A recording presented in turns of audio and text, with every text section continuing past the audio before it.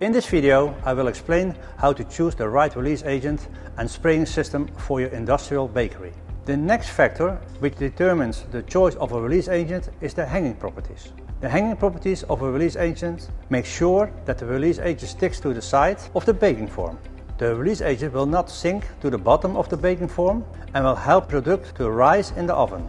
Hanging properties are related to the temperature of the baking tin as well as the age of the coating. Is the temperature used higher than 50 degrees Celsius, higher than 122 Fahrenheit, then we recommend to use a release agent with strong hanging properties. When your coating is older, you will need to increase the dosage to maintain the same hanging properties. Here's a tip. When starting the production lines, the baking tins are usually at room temperature. As a result, you have to run the first production round with a much higher dosage of the release agent in order to release the baked products without any issues. When the baking tins are getting warmer, after a few rounds, the release agent dosage can slowly be decreased to the desired dosage level.